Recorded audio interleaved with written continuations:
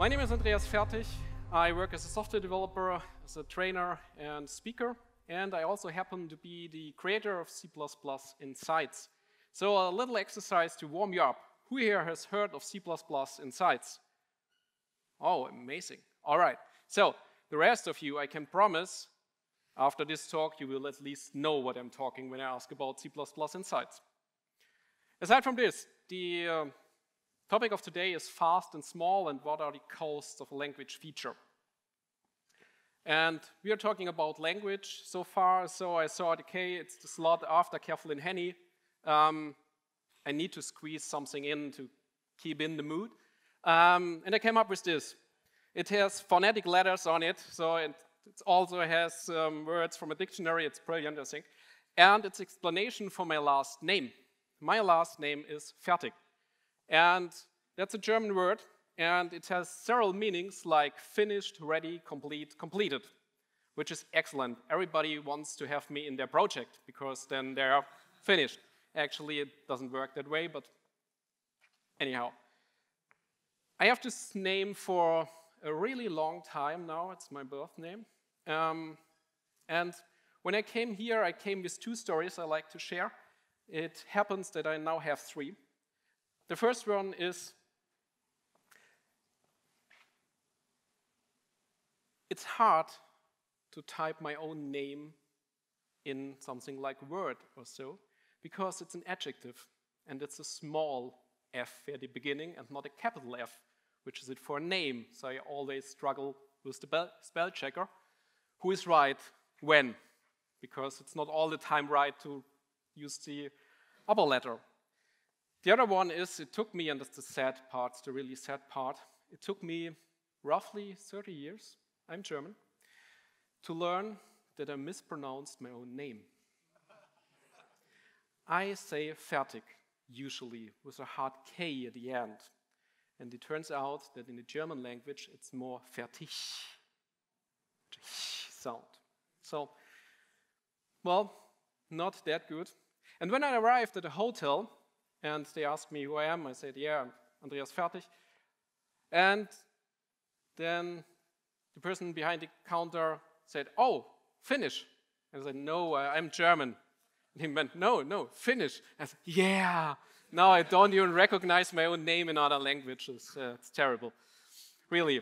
But we are here for C++ today. And pay only for what you use is the motto I associate most and strongly with C++. I really like the language because I think it's brilliant. We have a huge amount of features and we can't just leave them out, and we do not pay for them if you don't use them. So for example, it's anyhow not that easy, because what it not is a what you see is what you get language. And that's what sometimes people, I think, scares away from C++, because we have constructors and destructors. They are invoked silently, which is brilliant for me, because I don't want to invoke my destructor so that I have to write it. I'm happy with the end of the scope. But it makes it difficult. On the other hand, it gives us the possibility to leave things out, to drag things in. And if we are in a constrained project, most of my work is in the embedded field, so I have constraints. So one thing which almost always drops out are exceptions. And that's fine. I can do that. I can still use C++, maybe not the standard library so far, but all right, I can do it. So what I like to show you in this talk is some hand-picked selected features and how they work internally. This should give you an insight so you can reason about whether or not to use a feature in a certain project. I'm not advising you to don't use that feature. It's project related. So you can switch all the time and you can use all of them always. So just that you know what you're dealing with. I gave this talk before, also in English, and when I prepared it this time, I realized another, well, odd thing. This picture here, it shows a car. It's more like a van, but the mind it's a car. And in German, car means Auto. So it came up that it makes more sense if you know that the word behind, which I had in mind, is auto. So this car carries all your types because it's an auto. Great. Auto is a nice feature. Came in with C++11, and it eases up our programming life because we don't have to type the same type from the right and the left again. That's the easy part.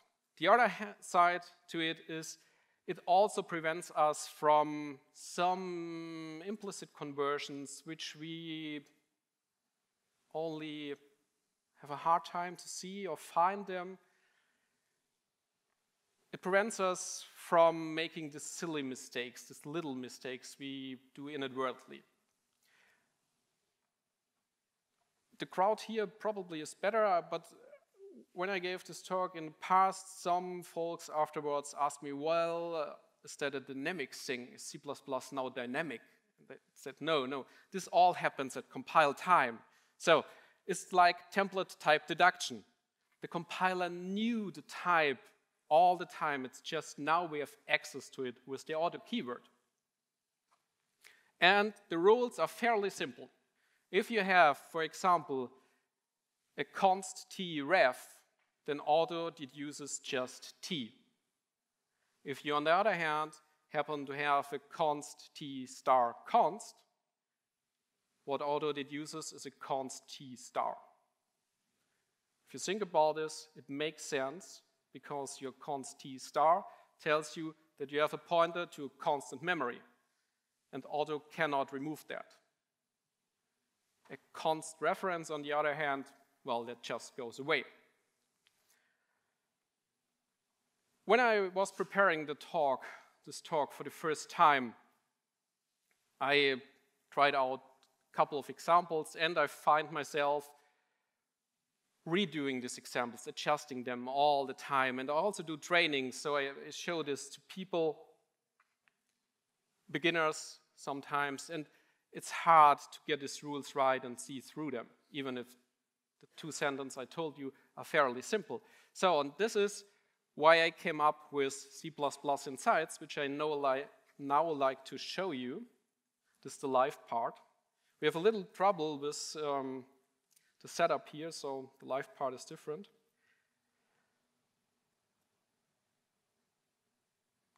And here we go. Excellent. It is inspired by Matt Godbol's Compiler Explorer. Who knows Compiler Explorer? Awesome, awesome. Matt is also here and will give a talk, so brilliant. So the idea is to make it easy for you. You can put in your code on the left and you get out the transformation on the right. And the transformation on the right you see is what the compiler internally sees. So in this case, for auto, it shows what it deduces. I give you two examples. One is a function called ref, including all the references. So it's a index I have here, and it's a const int ref rx to x, and I deduce it with auto once the x and once the rx, and below it I do the same for pointers. All right, easy stuff, and you all know the rules, so I think it's not surprising what comes out here. It's what I told you for the const tref part, we just end up with our type, with our t. On the other hand, for our const int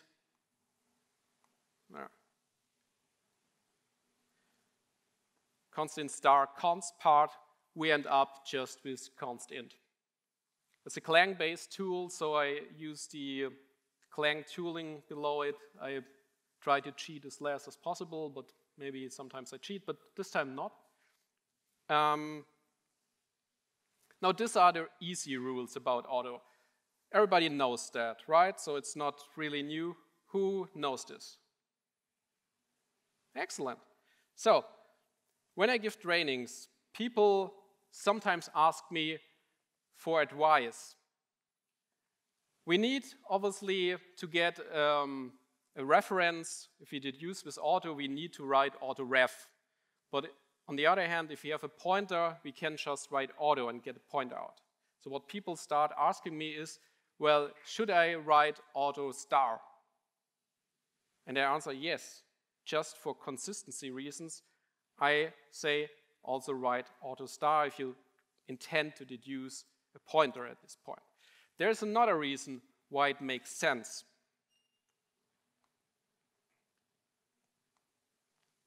And this one. I have this struct foo, which does basically nothing, and I have a function called getFoo, which returns a pointer to such a foo object. It's more or less a singleton. I think Kathleen Henney also said that he has singleton in his talk, so I have to. It's great. I return this foo, and I have below here all combinations to deduce this foo with auto. And the goal should be, I like to deduce it to become const foo star, because I do not want to be able to change whatever get foo returns. All right? And this is the part where you need to have it auto star, because if I do the transformation here, only the last line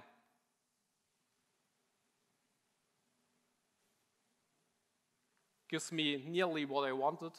It gives me const foo star. The closer one to what I want is fp4, which gives me const foo star. And this is only possible when I put auto star in this. So that's why I'm arguing for always writing auto star and auto ref here.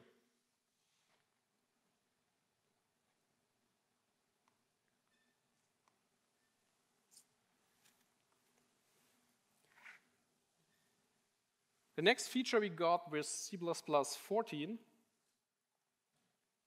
actually is decal type and auto. Both features separately came in with C++11, but the combination of both came in with C++14. And while auto throws away all your top-level qualifiers, the idea of decal type auto is to preserve them. So if you use decal type auto to deduce a type, you get the const and the ref. And I brought you a little example here.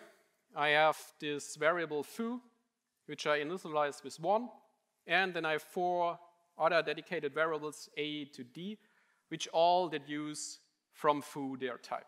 And they do this with a combination of auto and decal type auto. And afterwards, just because I can, I increment foo by 1, and then I print the thing. And my question to you is, what's the actual output? Yes? 1112, excellent. See, that's when you see that you're on a real C++ conference, because people know that.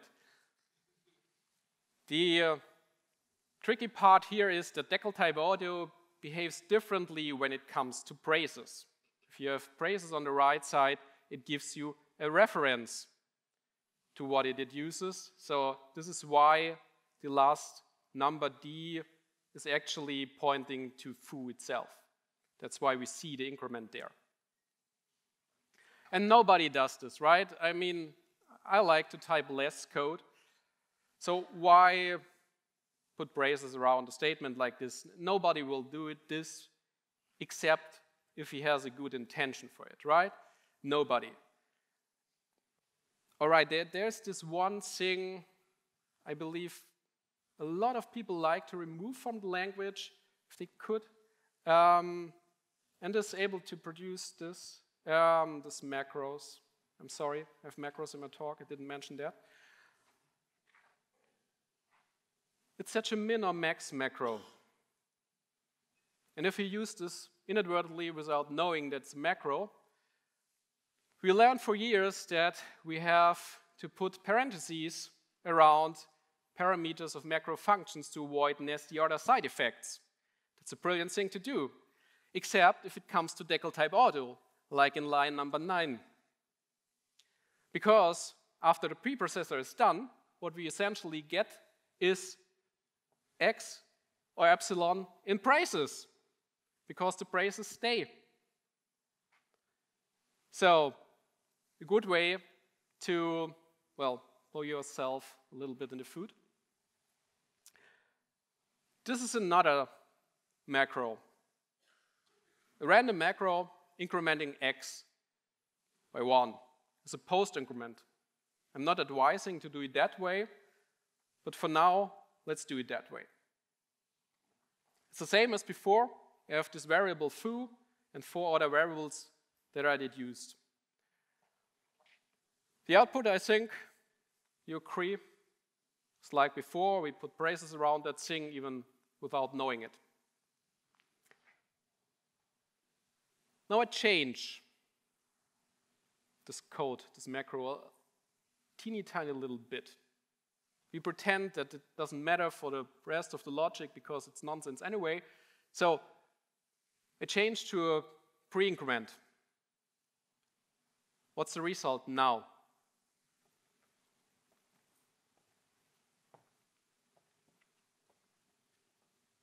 And keep in mind that I changed to a pre-increment, so other numbers might change as well.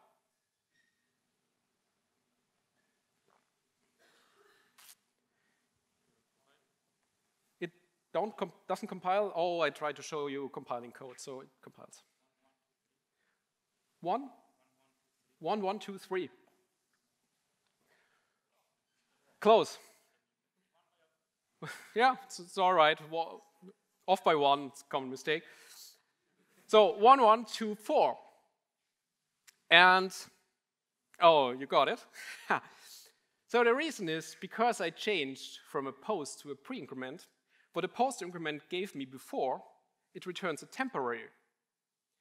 And there seems to be another specialty about decal type. If you get a temporary, you get the type. In this case now, with the pre-increment, I get a reference to the type again. And I can show you this again, because I always think it's easier to see than just to hear it.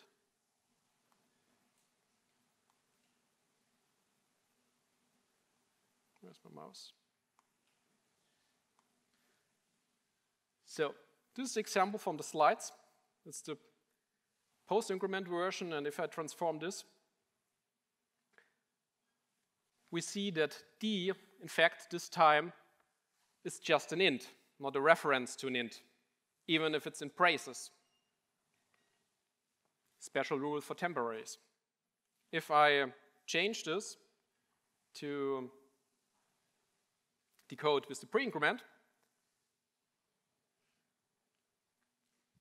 then I get in line number 9 an int ref, because now it's in braces and the increment happens before. So decal type and decal type audio usually is more for library authors than for standard development, but be careful with that.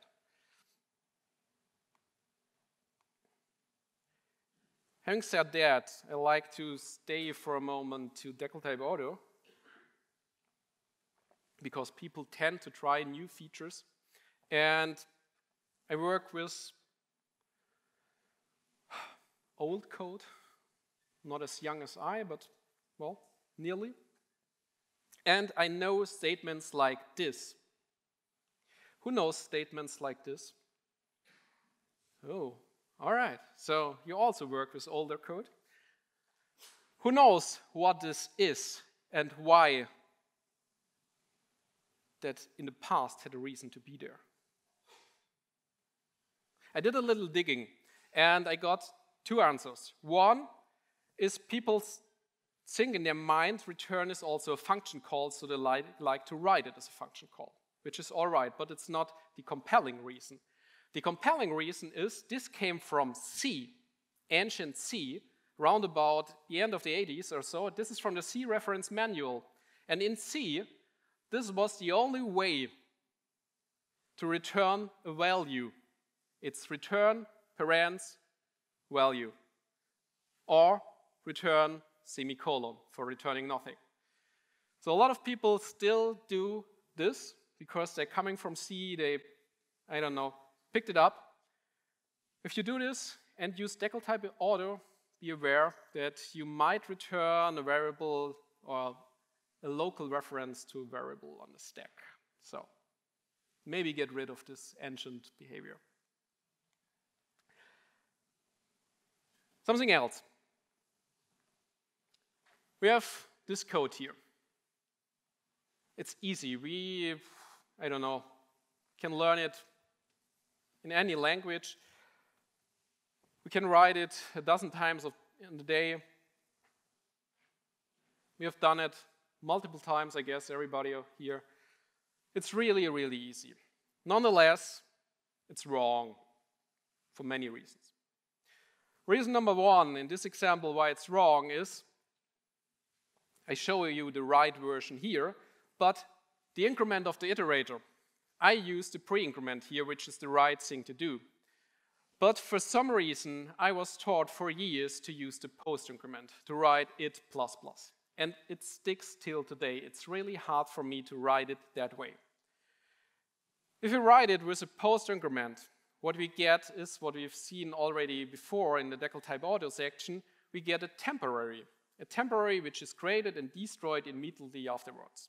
It's just useless. Thanks to our compilers, it doesn't matter that much. They optimize that stuff away.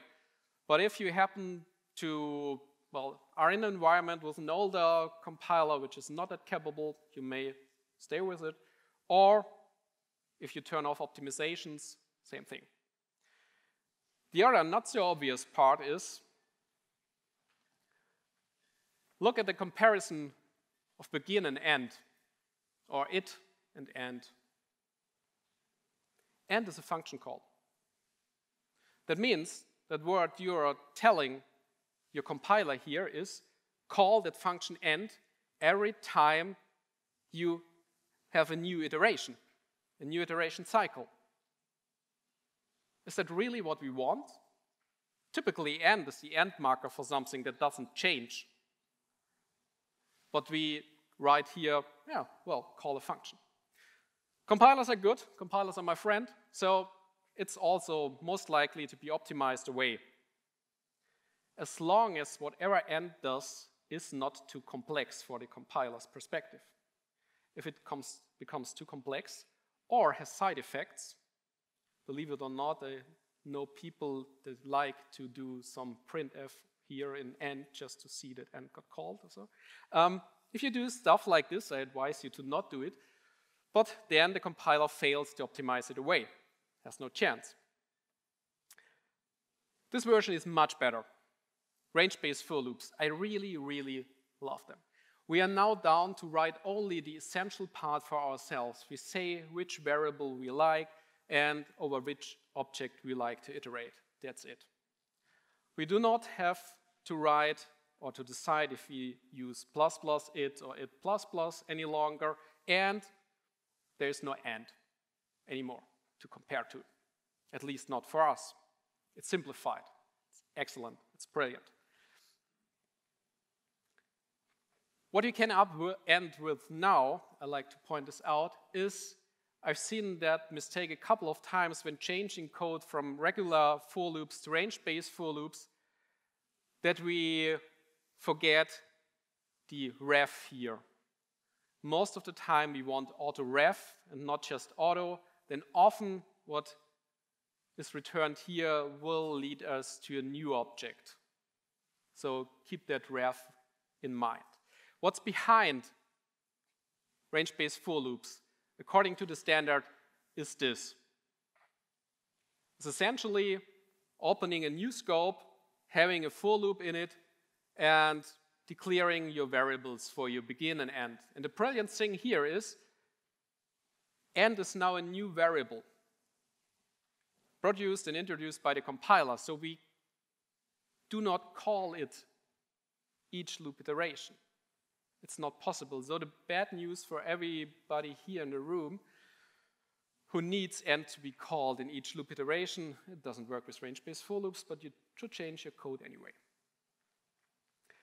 Now this is probably not so nice to read, so I try to give you another example.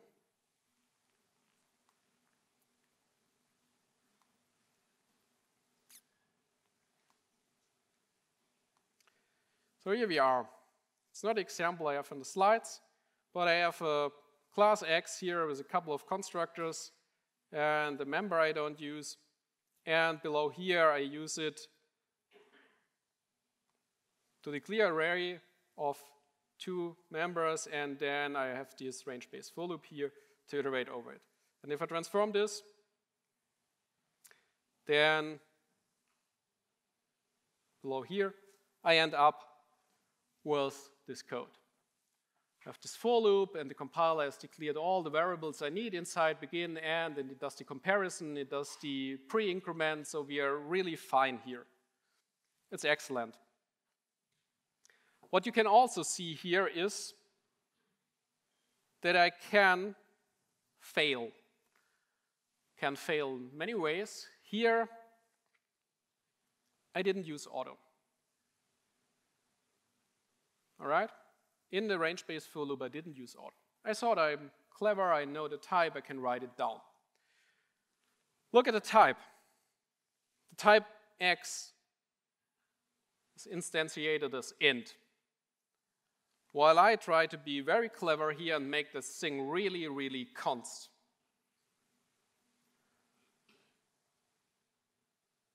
This gives me a constructor call creating a new X object of type const int. Probably not what I want. If I remove this const, then I end up with what I really want. No constructor call, just an assignment to the reference, and this is const. So this is what I was trying to say you at the beginning. Auto can save you of these unfortunate mistakes. Even if you know your types good, you sometimes squeeze in a const too much or too less.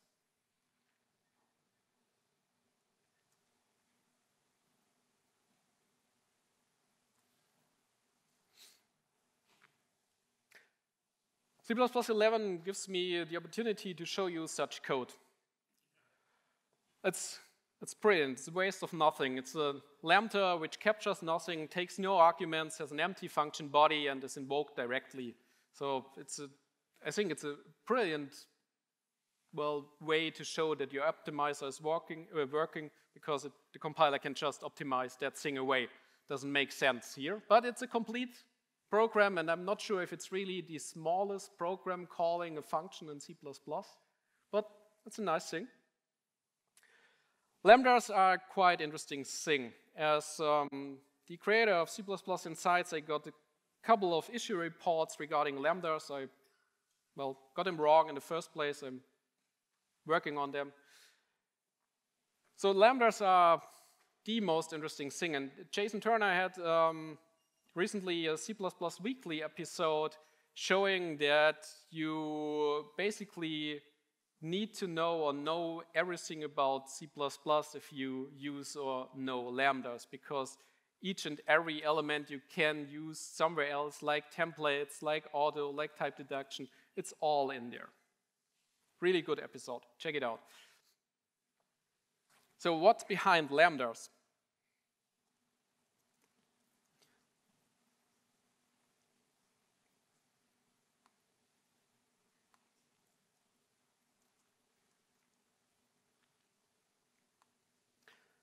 This is the lambda from the slide, and if I transform this, what a compiler does behind the scenes for me is creating a class. And the specialty about this class is that it has a call operator which contains the body of the lambda I've wrote. Per default, it's const. I have to declare the lambda itself mutable to be able to modify members which are in it. The compiler also ensures that the variables which I use in the lambda's body are captured, and it then creates the lambda for me below, and it invokes the call operator and just returns X. That's nice. So lambdas are classes. That has several implications. Let's change this. Let's say I have here a chassis. I like my A here. Let's change this up here. And to keep it simple, I increment this as well. So now my lambda grows in size. I have a member C and a member X because I'm using them in the lambda. And if I change it, let's say, in that way, let's make it constant capture by copy. What did I do? Now I need an expression. Ah, thanks. Makes more sense.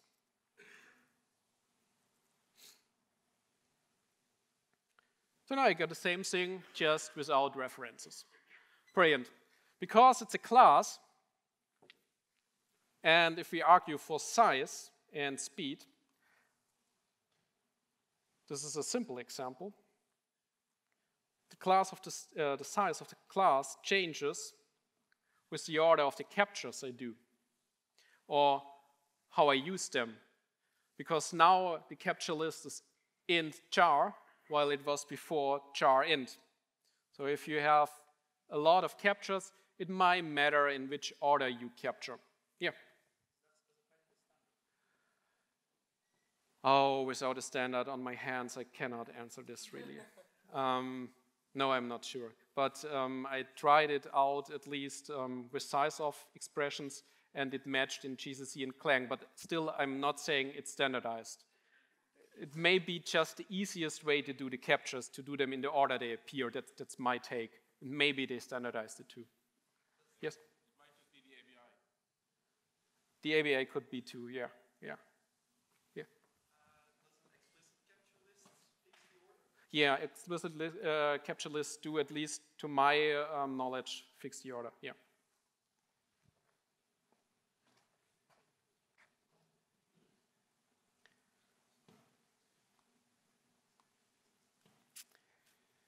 So now, knowing that there are classes, I have another example. Believe it or not, similar, merely nothing.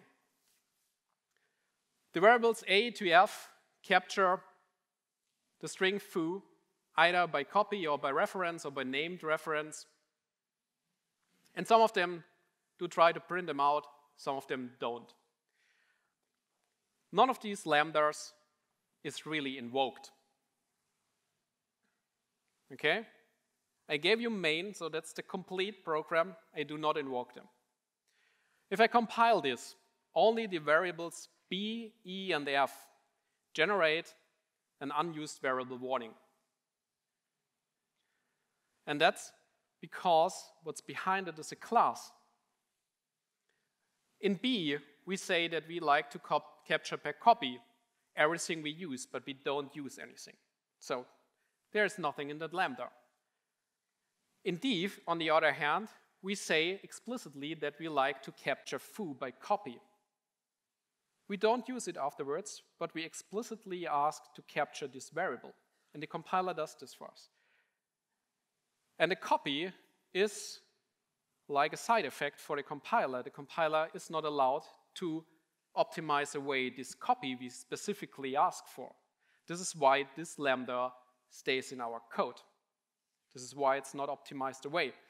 And I think that's important because if you imagine a bigger program making more sense and you have such a lambda in which you do not use, maybe only for debugging purposes or so, so it copies every time you get past it, and it is constructed and destructed because it's a class. So be careful with that. Structured bindings are a nice thing we got with C++11. I'm now able to have such a struct point, declare a variable of that type pt, and I can deduce it together with auto and the braces to x, ax, and a epsilon. So I get two new variables out with just one single statement. And what the compiler internally does, roughly, in this case,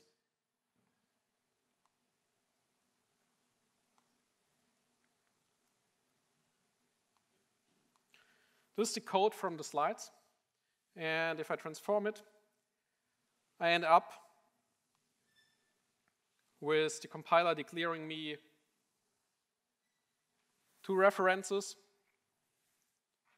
ax and a epsilon, to a hidden object the compiler introduced for me.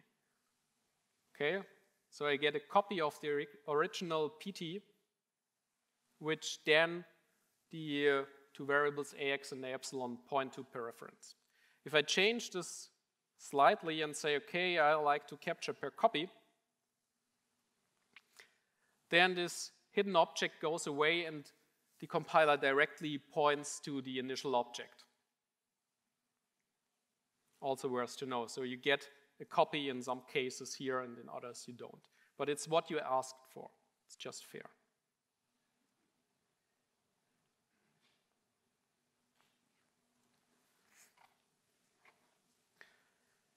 Structured bindings are a nice thing. And the lookup order for the compiler, which it uses to figure out if something is decomposable, is the following. The compiler first checks if the type in question is an array.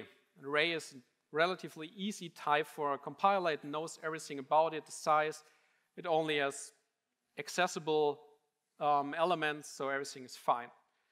If it's not an array, the compiler next checks for a symbol called stud tuple size. Yes, really, stud tuple size. Brilliant idea from the standardization committee. It checks if your class has a member stud tuple size, or if a symbol stud tuple size for your class is in the global namespace. So this is one time when you can inject something in the stud namespace. The third one is the compiler checks if this is a class with only public members or struct, for instance.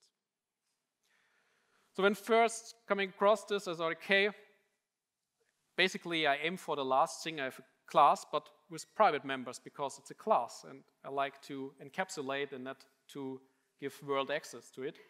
So how do I get this thing working? This is a slightly modified version of the point class. It's now a class with two private members, mx and m epsilon. They aren't doubles now and not ints anymore, so just to give you little differences here. And it has the function get and set for both x and epsilon. And to make this struct or this class decomposable, all we need to do is to make the compiler happy. That's always a good thing, no warnings, no errors, and so we can make the compiler happy if we provide it with this symbol stud tuple size for our class. This is what I've here in line 1. I have to say it's for my class point and it's the size of 2. The size refers to the number of elements I like to decompose. I can lie at this point. It's up to me. But I try to be honest and I say, okay, I have 2 members in that class, so the right answer is 2. Next, I have to provide a symbol called tuple element, also in the namespace stud, and this gives the compiler the answer to which type is at this index. So I have 2 versions of this stud tuple element here for index 0 and index 1, those saying, okay, your type is double. Now the compiler is able to decompose or to know that the decomposition is possible here. What's missing is the actual access function, which is get, which I provide you here. And here I use another feature of C++ 17. It's the const_expr if, which of course is written if const_expr, just, well, as an exercise. In this function, It's a nice thing about const_if. I can have one function which is get. It's a function template, and the parameter in coming in is equal to the index I like to access, or the compiler likes to access to do the decomposition. So I have there 1 and 2, and I can return either a variable or a function like I'm showing you here. And I don't know if you're surprised by this or not. Of course, I can do things you might not expect. Usually I expect that what I get back equals to the order of the variables I declared in the class, so first x, then epsilon, but I change the indices here, so I return x at position 1 and epsilon at position 0. It's up to me. I can change this. Enough about structured bindings. A question. What do we know about static, the keyword? There are several application areas, and I like to focus on just one, and this is if we use static for declaring a variable within a block scope, function scope, or something like this. We all know probably that the first time control passes this variable declaration, it gets initialized. That's, well, like a feature. So give you a bit of code, again, like a singleton. So the first time I pass line 3, the singleton object gets created. That's brilliant. That's a part of this feature. And the standard makes it easy, at least for us developers, programmers. It says here is performed the first time control passes through its declaration. Ah, that's it. Easy. I took that granted for years by border. And I already said I teach students, and sometimes they're really brilliant. One of them, one time, asked me, how does this work? I said, well, I can point you to the standard which says that it's working. I said, no, how does it work? I said, well, I need to get back to you. I don't know. I actually don't know. I was all the time happy that it's just working, which is also good, right? So, how does it work? It works roughly like this way. This is conceptual code. It's based on what I found out from GCC. So the compiler introduces a new variable of type bool. I call it compiler commuted here. And also it changes our declaration statement a little bit. So our declaration of the singleton itself is now only a char buffer of size big enough to fit the singleton into. And then we have this if here, which checks if the variable compiler commuted is true or not. If it's not set to true, we go down, and I believe the compiler does it better, but to show you here, it's a placement new. The compiler invokes the constructor of the singleton object, and that in the memory you allocated before in line 4 with the static buffer. After that, it sets the variable compiler commuted to true, and everything is fine. The order here is important. I'm not sure if it was GCC or some other compiler who had a bug, because the order was changed, and the standard requires that if the construction of this object fails, you can redo it as often as you want. So if the constructor of singleton throws an exception, you should be able to redo it. So you're supposed to only set a variable to true after you successfully initialize the class. That's important here. Also important is we, of course, only come to this new statement exactly one time. And in the end, we return this singleton. So that's what the compiler does. Brilliant, right? So easy, so simple, that it's absolutely not thread safe. Okay, everybody agrees. So hard time to get this thing thread safe. I don't know, alcohol, pain pills, whatsoever. Yeah, Victor?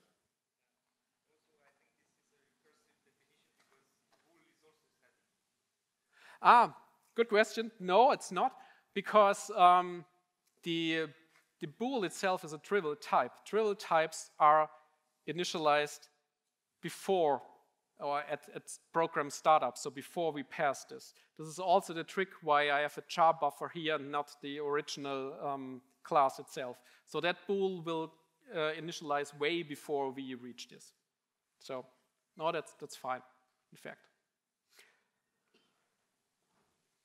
The standard changed one line in C++ 11, or added one sentence, if control enters the declaration concurrently.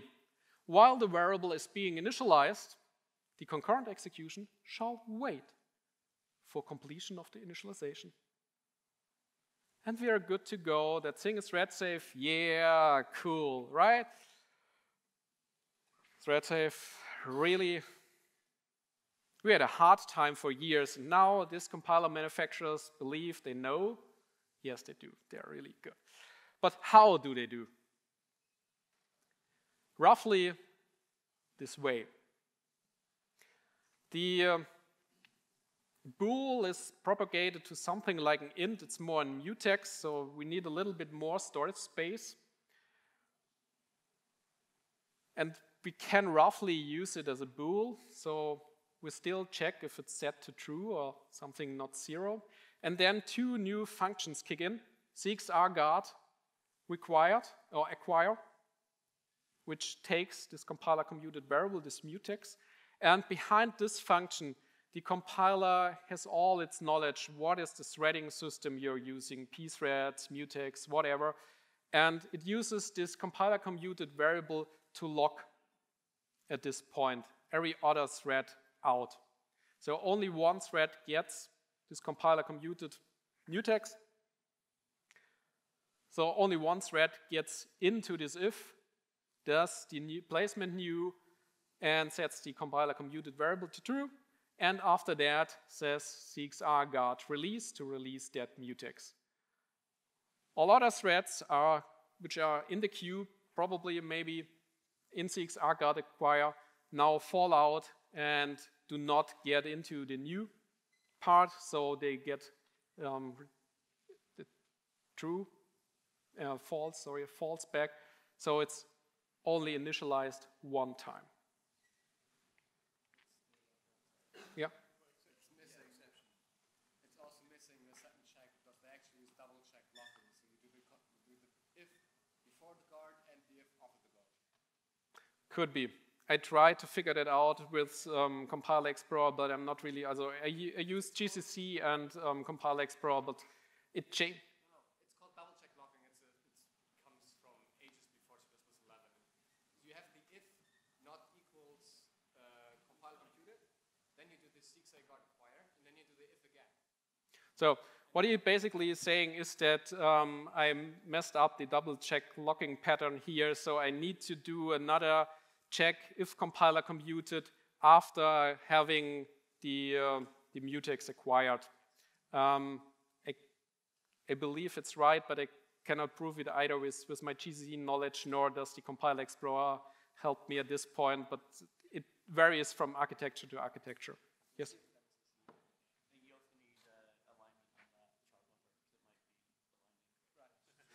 Yeah, okay, the suggestion was there maybe the alignment is not right here. So yeah, it's conceptual, just to give you an idea.